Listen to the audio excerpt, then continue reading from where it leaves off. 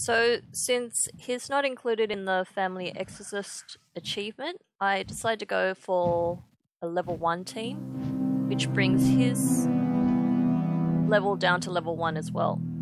So, I don't have any level 1s that are particularly strong against an elemental, so I just threw in 3 pets just to see how they go.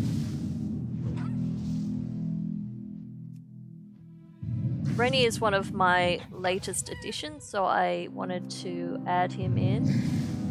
And I thought I'd use a Revendreth themed pet as well. The third is another Ardenwild.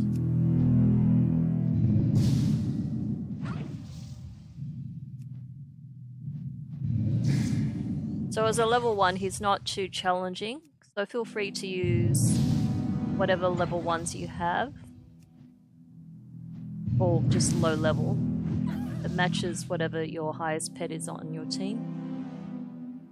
So let's use the count to finish him off.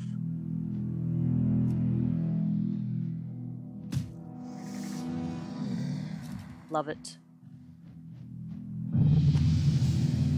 You don't always want to put too much thought into these, but yep, that's my third one done for my calling.